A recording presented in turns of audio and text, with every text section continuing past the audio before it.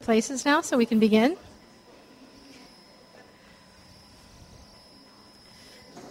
It looks like Donna's all alone at this table. Oh, Stephanie's coming. Oh, good. I wouldn't want her to be alone. There we go. Well, welcome to everyone. We have a few new faces again tonight, so I hope you find them in the crowd and be sure that you say hello and introduce yourselves. But I'm really excited to be here tonight to share with you a really great topic, which is all about the communion of saints and the position of Mary, the mother of Jesus, in the communion of saints. So I'm excited to get started, but let's begin with just a little short prayer, if you would. So let us begin in the name of the Father, Holy Spirit. Amen. Loving God, we thank you for gathering us together tonight on this beautiful evening. And we are very grateful tonight for all of the many blessings in our lives, for all of the people who've gone before us, who've set the example for us, the believers and those who have prayed for us throughout the years. And tonight, as we talk about our lives and their lives, and your presence in all of our lives, help us to open our hearts and minds to the truth of your message. And we ask that you send your Spirit and let it dwell among us and sink down into our souls tonight. And we lift up and pray for anyone that we're concerned about. We'll offer the evening for them. Anyone in our family or friends who might need our prayers tonight. And help us once again to just be good servants, good students, and to spread your light into the world. And we make this in all our prayers. In the name of the Father, and of the Son, and of the Holy Spirit. Amen. So this past week has been a really fun cultural week for people in America, because on Friday night we had, our very big cultural celebration of Halloween. And I've been noticing the past few years how Halloween is just becoming more and more of a big deal.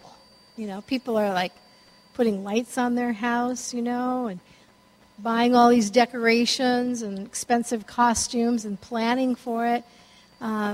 Anyway, so it's become really important to people. And I was really thinking about that a lot in terms of how fascinated we all are, even as children, with this whole concept of death and dying and being scaring ourselves, And we're kind of making light of it on Halloween, We're kind of just laughing about it, and kids enjoy dressing up and all of that.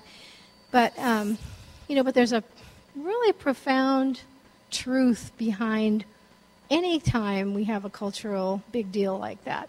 And so tonight I'm going to talk to you just a little bit, first of all, about the Christian connection to Halloween and where it really came from and what we celebrate then in the church. The word Halloween, most of you probably know this, but I'm just going to reteach this to you. The word Halloween actually is a derivation, let's say, of the term All Hallows Eve. So it was the eve of a hallowed day, and it was the eve, October 31st, of the hallowed day, which is a big holy day called All Saints' Day, which we celebrate on November 1st. Of course, we need to go way back. Halloween has some very pagan origins. All of the Christian holidays, including Christmas itself, has actually pagan beginnings that were Christianized. And we'll talk more about Christmas and all that later, but when it comes to All Saints' Day, this was a perfect time to celebrate All Saints by Christianizing or changing a big celebration about the dead and all of the superstition that went with it. So All Saints' Day is what we celebrate on November the 1st. And November the 2nd, we celebrate what's called All Souls' Day.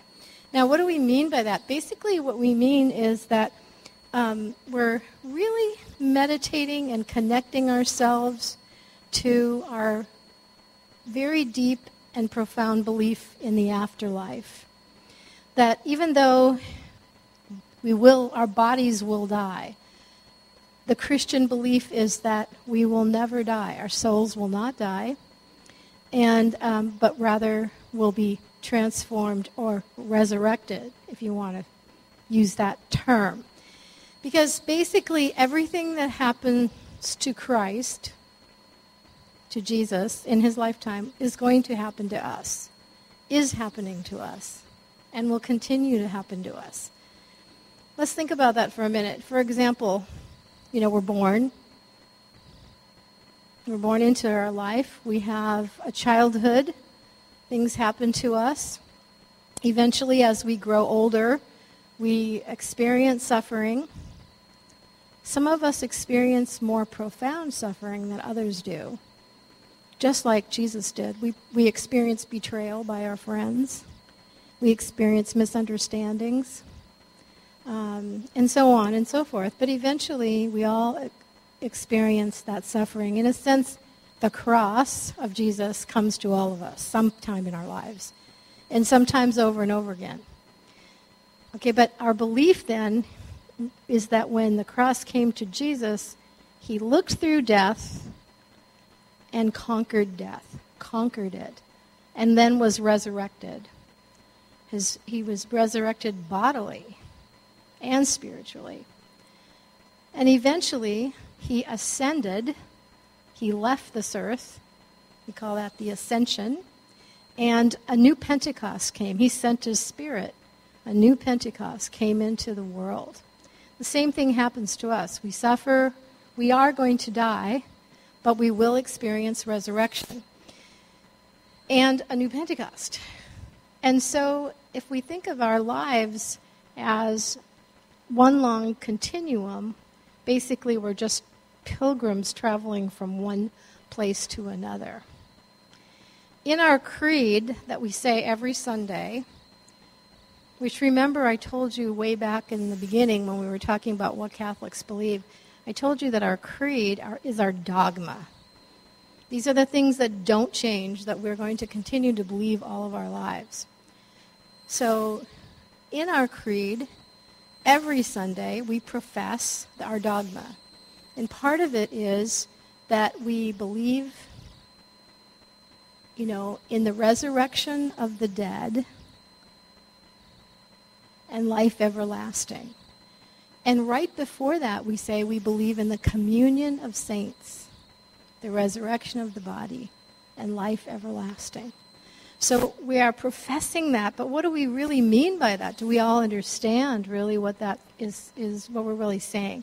And it all comes down to, as I mentioned, this grafting onto Christ that happens to us at baptism, so that we are one with him and are experiencing the same things he experienced. All of us will experience. So on All Saints' Day and All Souls' Day, we're acknowledging that in a very big way. We're talking about what happens after we leave this earth. A lot of people don't like to talk about it, But as Christians, we can have no fear because we have this divine promise that we will be resurrected. So November 1st then, All Saints' Day. Who are the saints? I'm going to show you a video in a couple of minutes. Father Robert Barron, he's going to explain it to you even better than I can, okay? Although I do love talking about the saints. But All Saints' Day is a day that we're really celebrating all of the people who are now in union with Christ, in union with him. And if we want to use the term heaven, okay, these are the people that have made their pilgrim journey through this earth, have died, and we believe are in union now with him in heaven. That would include a lot of different people.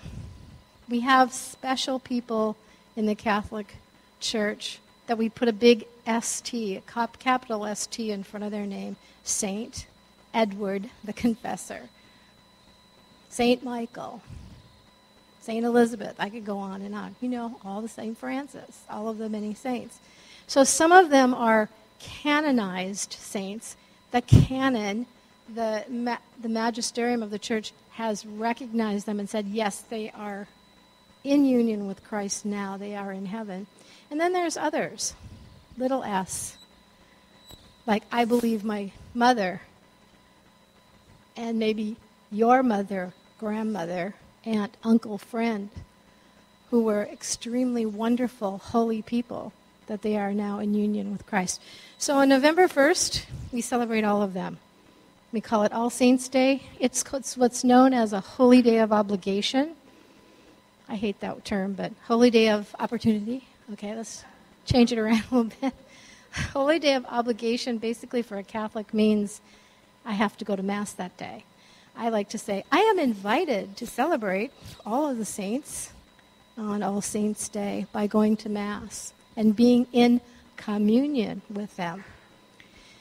Remember, I think I've told you before, but I'm going to remind you again, being a Catholic is all about believing in a corporate community expression of religion. Catholics believe that we do not act in isolation no matter what we do. So it's not going to be Jesus and me for all eternity, which you see on the bumper stickers here and there. Instead, it's Jesus and me and all of you. We are all connected. We are all in a communion together. We'll all know each other for eternity if we're all in the same place, which we all will be, right? Anyway, so that's the communion of saints. We're celebrating that on All Saints' Day. On All Souls' Day, which happens the day after, and actually this year it was on Sunday. It's kind of unusual. But All Souls' Day is a day that we remember everyone who is still on the journey. All souls. So that would include you and I, and everyone who's departed that we're not sure exactly where they are. Those who have departed, those who are dead, that are still journeying on a journey. And remember, Catholics believe that sometimes there are souls who die who aren't ready for the communion, and so they continue to journey. And it may take them a while to continue to journey, but eventually will become in union with Christ. That's what we call All Souls' Day. On All Saints' Day, the saints pray with us. They pray for us. We don't worship them. We honor them. But mainly we're asking them, because they are in union with Christ, to pray for us. Okay? To pray for us. And we pray with them. I ask them to pray for me. All Souls' Day are all of us who still need our prayers. So when we pray for the All Souls on All Souls' Day, we're praying for everyone still on the journey. You and I, and everyone who is departed, that we're not sure where they are at this point. Okay, so we're praying for them because we believe they need our prayers. I need your prayers. I think you need mine too, right? Okay, and so all of these others that have died too, we remember them. Okay, so that's what All Saints' Day, holy day of obligation or opportunity. All Souls' Day is not a holy day of obligation, but we consider it to be very important. So it's 2 whole days in the church. We're celebrating the afterlife of what's happening on our journey of faith. Up here on my table, I just have a bunch of pictures and icons and things of different people. And again, as I mentioned when we had our night on what Catholics believe, we don't believe in worshiping these statues. Okay, people think we're idol worshipers, but as you can see, they're pictures. These are all pictures from my office. I have lots of things in there, but I like to look at them because they remind me of all my heroes. These are all the saints in my life, some of them that I love. And here's a picture of just an ordinary woman. This isn't my mom. This is her name was Sheila. She's a woman I worked with when I first started here at St. Edward. She and some of other ladies in this parish started the Faith Formation program for children, and she passed away quite a few years ago, but she still lives on. So I consider her to be a saint with a little s, so that's why I have her. This is Mary Magdalene, St. Bernadette, Edith Stein, St. Francis, and everybody knows who this is, Mother Teresa. And then I just have my big Mary statue because she belongs in the communion of saints as well. But I'm going to wait and talk about Mary in just a little while, okay? We're going to stay on the saints for a minute. All right, so I'm going to show you a really wonderful video about the communion of saints.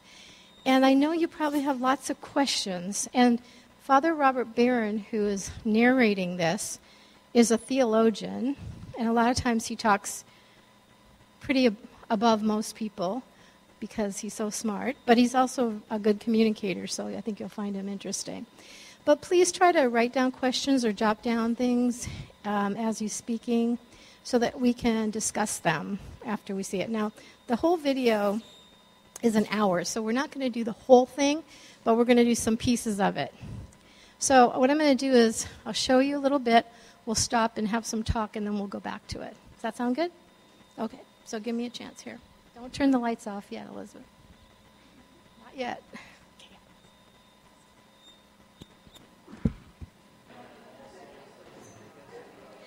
All right, as soon as everyone can return to your seats, I'd like to just talk to you for a few minutes about the things that you heard, that you discussed. I'm going to turn this down just a little bit. Okay. I have some questions up here as well, so maybe what I'll do is I'll start with these questions, and then maybe that'll spur some other questions as well. Are you with me? Thank you. Some of these questions are easy, and other ones are going to require a little bit more explanation, but I'll try. This one's a really easy one, so I'm going to start with that. If everyone can kind of gather back again, and okay, this one says, "Why do we call Edward a confessor?" Okay, confessor was a title that was given to St. Edward, who was actually a king of England. He was the king of England. And the reason he was called confessor is not because he heard confessions, because he wasn't a priest, he was a king. The reason that he was called confessor is because in the time that he was in reign, when he was the king of England, there was no confession as we know it today. They didn't have individual confession. At that time, if you did something really awful, a grave sin, a mortal sin, like you apostatized, you committed a murder, you committed adultery, something that the whole community knew about, basically what would happen is they would shun you from going to Mass, from going to communion. And so in some churches, you probably have seen this if you know anything about the Middle Ages, but in some churches they would actually have you stand outside the church wearing sackcloth and ashes, doing penance until the community decided you could come back. A confessor was someone who would walk with you, would be like a spiritual companion, somebody that was well respected. And so the confessor would go before the community and beg the community to take you back when you were ready. And so you can imagine what this is like, kind of like a godparent or sponsor today, where the person is with you on your journey and encouraging you.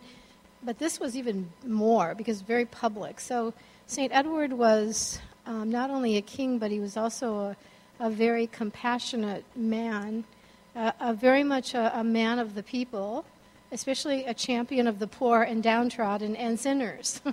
So he got the title of confessor because he would go before the communities and beg them to let these people come back, and that's how he got that title. So it isn't that he heard confessions, although I'm sure he had many. I mean, there are probably a lot of people saying things to him. It was really a special title given to him. And others, you'll hear of others too. Okay, this one said, how many saints are there? Well, thousands. Thousands of canonized saints. Canonized meaning they've gone through the process and they have ST in front of their name. And that was actually another question someone asked me. What is the process of canonization? Well, it's kind of a complicated process, but pretty simple in some ways. I can explain it to you pretty easily. Well, first of all, if a person leads a really holy life and everybody knows it, eventually people talk and they say, this person is a saint, needs to be acknowledged as a saint. And so after gathering a lot of information about the person, they would go and, okay, first of all, someone asked me, can you be canonized when you're alive? No, you have to be dead, okay? That's the first requirement. Normally, they wait 5 years after you die before your name can be brought up as a candidate for sainthood. Although the Pope can decide, he can kind of override any rule when it comes to that. So, yeah. I don't know, just 5 years. They figure that it takes that long to gather the information and for enough people to say this person should be a saint, this person should be a saint, saint, But it will take them a while. So after 5 years have to be passed. And then the bishop of wherever the person is in, whatever diocese the person is in, has to be responsible for beginning the investigation. So in other words, let's say that Tom McDonald passes away, and we all know he's a saint, right? So 5 years from now, one of you would go to the Bishop of Orange, and say, we think Tom should be a saint. And he would have to say, okay, I'll look into it. And he'd start an investigation. Sometimes the bishop will put together groups of people, and they start digging up all the information about Tom. They're going talking to people and all of that. And they'll get witnesses. They have a tribunal that they call people to. And, they look at all his virtues and all of that sort of thing. So once the investigation is finished and they decide that he is worthy of going forward, then they take it to another step. And this is a step at the Vatican where it's the Congregation of the Cause for Sainthood. So you would go to that name would go there. And then what happens after that is they have this panel of theologians, I don't know, like 9 or 10 of them, that start studying the person's life. And they really try hard to dig up the dirt on the person, too, to disprove that this person was a saint. And they get together, a couple times a month. They go over all of the documents. They talk about it. And then if they're favorable, they vote. I think if it's a majority vote, if they vote and he passes that, then it goes to the Pope. Okay, then the Pope would be the one that would either declare that person, yes, that that they're worthy, they're venerable. They call them venerable. So then, after Tom is declared venerable, that's the first step. Second step would be another whole investigation into his life to find out if a miracle happened, if a miracle was associated with him. That usually takes a long time to prove that. So if they prove that a miracle has happened, as when he was alive, associated with him, then eventually they would call him blessed. And then that would be step 2. And then step 3 is canonization. And this is even harder because the step 3, they have to prove that a miracle has happened because of his intercession after he died. So somebody that's alive would have had to have experienced a miracle based on his intercession. Are you following me? So that's why it takes so long. So it can take a long, long time to prove all of that stuff.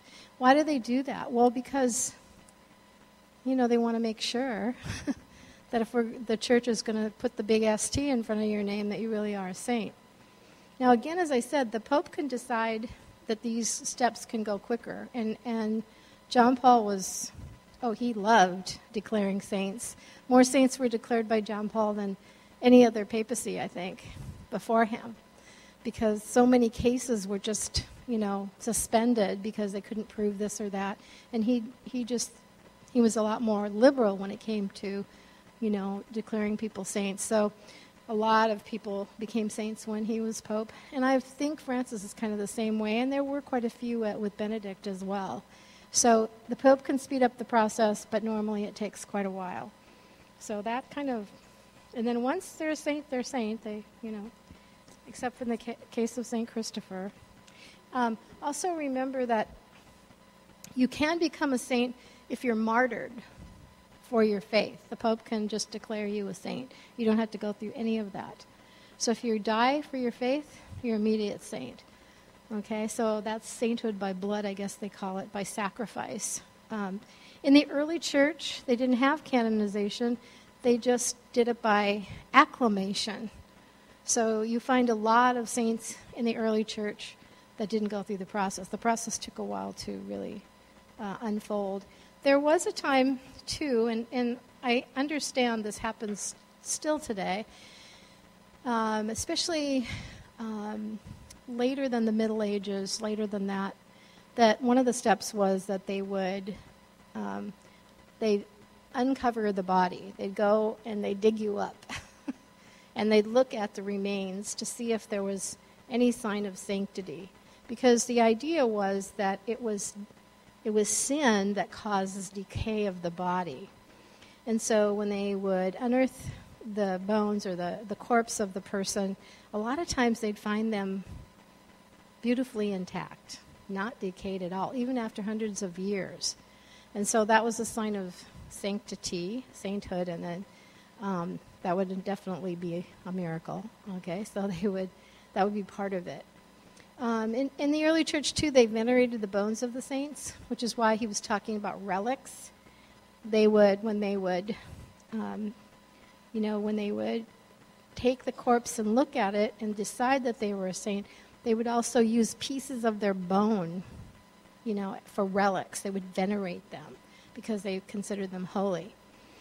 And, you might see people have relics. A lot of people have them. I have a couple of them. It's just a tiny little bone chip that you have, but people venerated them. Also, they put them in the altars. So every part of that person was considered holy and worthy of venerating. Sounds kind of weird, I know, to all of us, but it definitely was a practice in the early church. Okay, so that's the process of canonization. Okay, this one, the live one, nope. This is kind of an interesting one. It says that, are there Catholic churches on Indian reservations? Almost certainly there are.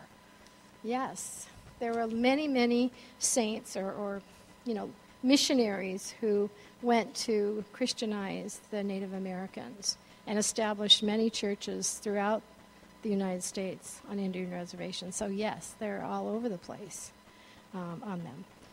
Okay, and I'm sure you wondered about that when you saw Catherine Drexel. Okay, it's a good one. Why does it seem that the main way to become a saint is to live a life of dedication in a convent or monastery? That's a great question. I love that.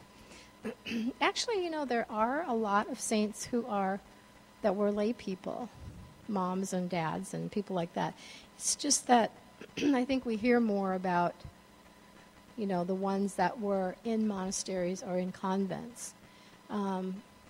Because, it's a single-minded life. They've totally given their life to the church.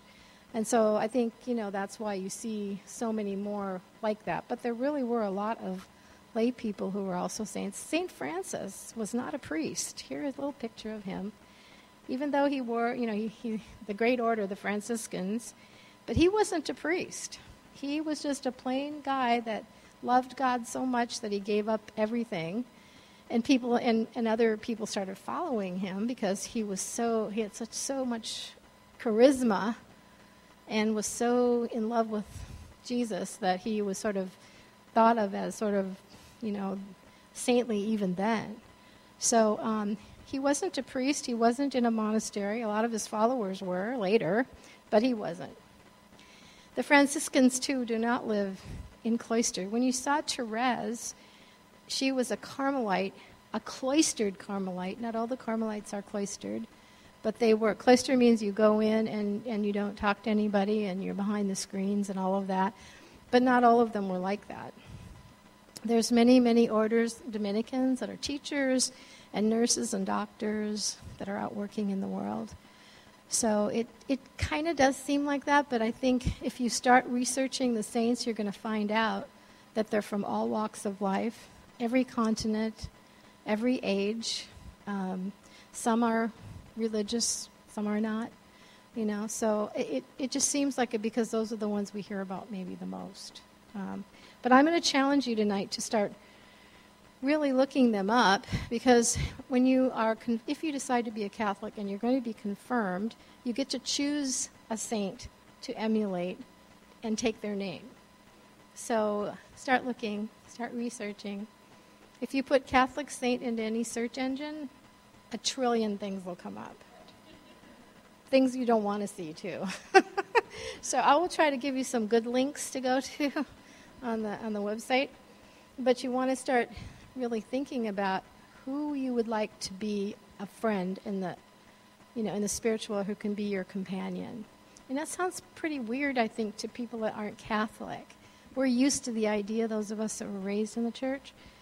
But if you really follow the logic of this, that we believe they're still alive and are powerful and can intercede for us, it's a real great comfort.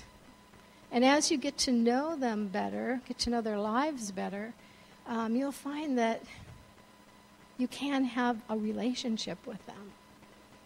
I know it sounds really weird, but they are it's unbelievable how many people I know that have close relationships with different saints, because they read their lives, they ask them to pray with them, and pretty soon you just feel like they're with you all the time.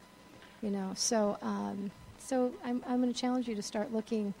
If you have where to start, people always ask me, well, if you have a saint's name, if your first name is a saint's name, that's always a good place to start. How many saints are named Peter? Not just Peter the Pope. There's many others. I don't think there's a Donna. I don't think so. Not yet, anyway. Okay, but in the early church, when you were baptized, you took on a new name. You left your pagan life behind and your pagan name behind. You notice in the scriptures, Jesus always renaming people. Peter wasn't Peter. Peter was Simon. So he changed Simon's name to Peter because Peter meant rock, and he wanted to build the church on the rock, And then, like St. Paul's name was Saul, and he changed it when he became a Christian to Paul. So they believed that their identity dwelled in their name. And so they would, if they became Christian, they got rid of the old name, took on a new one, a saint's name. So I'm going to challenge you. So if your name is a saint, you can always take your own name, your baptismal name, which will show the connection between baptism and confirmation, or you can take a new one. Kind of the tradition that was developing in the modern world was when different names, people wanted different names for their kids. When that developed, then the Catholic Church would say, well, then the middle name became the saint's name. You could name your first name anything you wanted, but your middle name, like I'm Donna, but my middle name is Anne, because of Anne, St. Anne. Now that's kind of gone away too. We don't really have that anymore. When you see the list of babies that are baptized in the church, a lot of them are made-up names or whatever, family names. So we've kind of gone away from that, but not in confirmation. That's why when you're confirmed, you get to choose a saint's name, to have that connection, to have that spiritual mentor with you. Okay, so that's it. I digress on that. This one's kind of interesting. Who is the prince of the saints?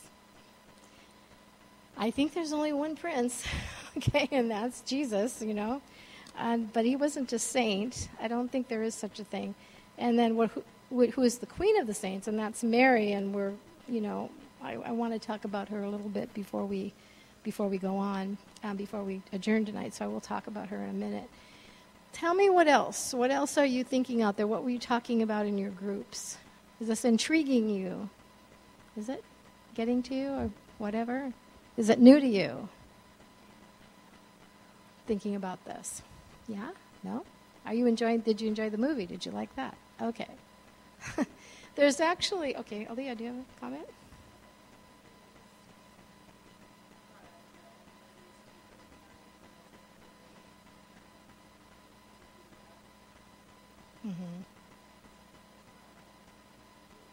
Right. Can you hear her? No. It can be one of the most difficult things to express, but her commitment to be love within the heart of the church was it really struck me, because it can be challenging to express that, especially with people who are difficult to love. But that's what we're called to do. So that's something that really just struck a chord with me. I thought that was really beautiful that she committed her life to that. And if you read her life, there's so many examples, many, many, many. She talks about it all the time in her Story of a Soul, if you want to read the book he was talking about. She talks the whole thing is about how he talked about the crabby nun that she had to take care of, and she learned to love her. And she talks about, picking up a sock with love in her heart. She didn't want to pick it up, but she picked it. It was, all her things are the little way, all these little ways that added up to big ways. And she said on her deathbed that she would continue to love people and pray for conversions after she died, and that she thought she was going to do more good work. This is a little 24-year-old girl in a convent nobody knew. But she said afterward that when she got to heaven, she was going to send a shower of roses to the earth, and that everyone that knew about her, she would continue to pray for. And look at what's happened. She's one of the most beloved saints in the modern world. So that's kind of a miracle in and of itself, right? Yeah. So that's kind of, I'm glad you picked up on that. That was really good. How did you like it when he said that we're all called to sainthood, and that a saint is someone who has allowed Jesus to get into their boat? I love that. Isn't that kind of a really neat, that's what it is? Because Jesus doesn't force himself into your boat. Jesus never forces himself on anyone. It's always up to us to invite him. Get into my boat. So that's what he says a saint really is. I love that image. Anything else? Tom?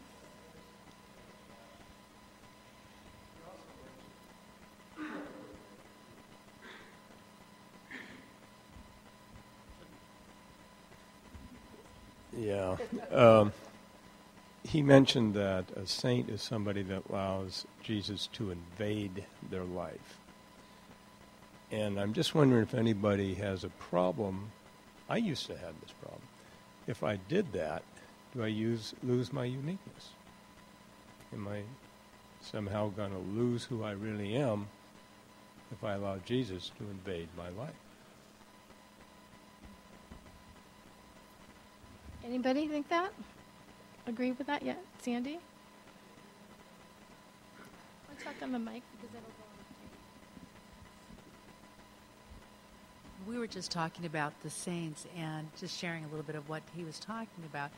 And Blanca was sharing with us how her mother and her aunts had shared a beautiful relationship with the saints, and how daily they had a different saint that they prayed with and honored, used in their lives as an example to hand on to Blanca as a heritage. And I thought that was really neat to think that we can do something that practical and active for our lives. I agree with you that it's so challenging to let God into our lives, because we're human beings and we want to maybe both things, but like when I was hearing and watching, it's like I'm afraid.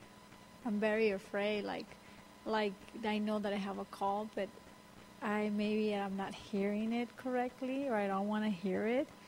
And based on what I said, I came with a very strong Catholic, my mom and aunts and everybody. So it's like even challenging that I know this, and sometimes I get away with it, and it's not good. It's not good. Thank you for your honesty. That's so true. That's why we don't let God in, because we know we're going to change, and we're not sure we want that. We don't know what that's about. We sort of want it, but we want what's comfortable and what we know. So I think that's part of the struggle, is just saying yes to that. And it's not just a one yes, it's a yes every day. Think of what he said about Therese, how she had this spiritual darkness at the end. And you hear that through many, many lives of the saints where they experience that doubt and that distance. Can you hang in there through that? But remember that took her whole journey for her to be able to embrace that. So yeah, it's the unknown. It's, we're much more comfortable even if we're not leading a very good life, or at least it's my life, right? So that's an important point. Anybody else have a comment on that? But I don't want to be a saint, right? I'm going to have to change my life, Anybody over here comment anymore? Yeah, I grapple with that a lot too, especially at the beginning of the journey. It was sort of like, not me, not me, not me, not me, no. And so I will share this little story about myself.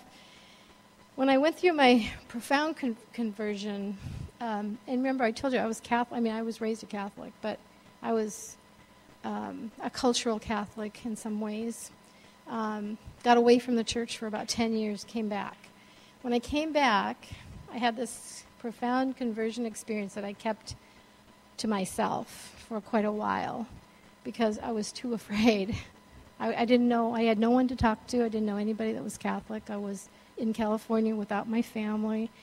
And I knew it was going to shake up everything. I just had this feeling that was going to really profoundly change my life. And so, I waited and waited and waited, and finally I decided that the next time I was coming to Mass, nobody knew me, didn't know anyone. I was just waiting for someone to notice me.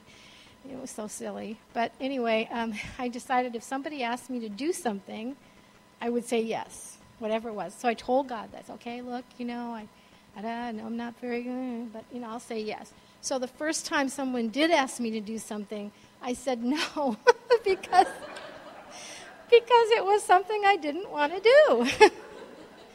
It was actually Sheila who called me up and said, I was told you're a teacher. I was a teacher at Saddleback College. I was told you're a teacher, yes. Well, we need a substitute teacher for middle school, religious ed. I was like, no. I don't do that. I teach adults, So I said, no. She said, oh, okay. Hung up the phone. And then I was like, okay. So I call her back. Okay, look, I'll do it 1 week. It's just a substitute, right? Yeah, substitute. So I came and I went to the class, and it was just this miserable failure because I didn't really know how to talk to middle school kids. And so I thought, geez, it's over. Great. I left. I went home. She called me the next week. Can you come this week because this teacher's not back yet? Okay, all right. So I came again because I was saying yes now, right? But anyway, as it turned out, they didn't have a teacher for that class. She was calling me every week, So that's how I got that I was kicking and screaming. I was like, no, didn't want to do it. But anyway, what I'm trying to say is that was sort of my early, that just for me to say yes when everything was saying no was a big deal for me. Now I look back on that and think, oh, that was, easy compared to some of the things I was asked after that. But I think it's there, and every step is sort of that way, like, no, I don't think I can do that, So, yeah, that's all part of it. Surrendering your life over. That's your lifelong process of becoming a saint, I guess. Okay, I want to talk to you just a couple of minutes about Mary, and then I want to go back to the film just because one of my favorite two people in the whole world, Mother Teresa and Edith Stein, who's right here. You probably all know Mother Teresa, right? Because everybody knows who she is. But hardly anybody knows. How many of you know who Edith Stein is? Not the team. No, see, don't even know her. So I love Edith Stein so much, I feel like I need to share her story. So I'm going to go back to the film and let you see her story. But before we do that, where is Mary in all of this? You know, Mary is in the communion of saints and belongs in the communion of saints, and is, as the first Christian, the first follower, the Christ bearer, she is the saint among saints, is what we call her. And so I gave you a lot of handouts. I want you to kind of read and go through and think about her if you haven't thought about Mary, the mother of Jesus, in this particular way. She was a real person. She really lived. She really existed. She was really human. She was a Jewish woman. She was a peasant woman. She wasn't anyone who was considered unusual or gifted or anything in her community. She lived in a rural village, you know. We do know that she was a very obedient and very pure kind of young woman when she was asked to be the mother of Jesus. And so I always say she was one of those women that didn't have any idea what she was getting into when she said yes, you know. So we look at her, I think part of her attraction and why people love her so much is because she represents everything that's good about humanity. Everything that's good. She did everything right, you know. But yet she was really human. Jesus was really a human, but he was divine too. So we have the divine, the human and the divine coming together in a very unusual way. And of course we all love Jesus of Nazareth, the man, because of his humanity too. But Mary was truly a real person, a human just like us, and so I think that's why we relate to her so well. Mary is throughout the scriptures. She appears a lot more in Luke's gospel than any of the other gospels, but you can find her story everywhere. And so when we think of her, rather than thinking of her as being a separate person from the communion of saints, we need to place her back into where she belongs, which is that the intercessor for us, the person we can go to pray with us, to companion us, just like any of the saints. We can ask her to pray for us. She can be our spiritual mother, filling in the gaps of where we have where human mothers have failed us, she can fill that in. And so we need to get to know her too as a person, even though we're going back to ancient history to know her. We can't see a picture of her like Father Robert Barron is showing, except for artistic renderings.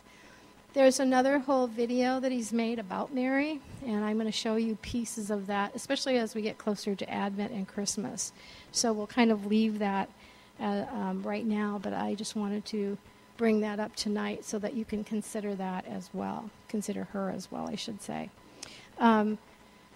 There are many holy days and that we attribute to her. There are dogma and doctrines about her that we will continue to explore as we go on. So please read the handouts I gave you, especially those ones on Mary, so that you can have some background when we start talking about her again. All right, so I want to show you this last part. There's only 15 minutes left about Edith Stein. And the very last one he talks about is Mother Teresa, so we'll see how much we can cram in here. But Edith Stein, I think, is at least 10 minutes, so I'm not sure if we'll get to the other one or not. But anyway, so I think it would be a good way to end. What, agree? All right, so let me put it up. Hopefully I can get it. Loving God, we thank you for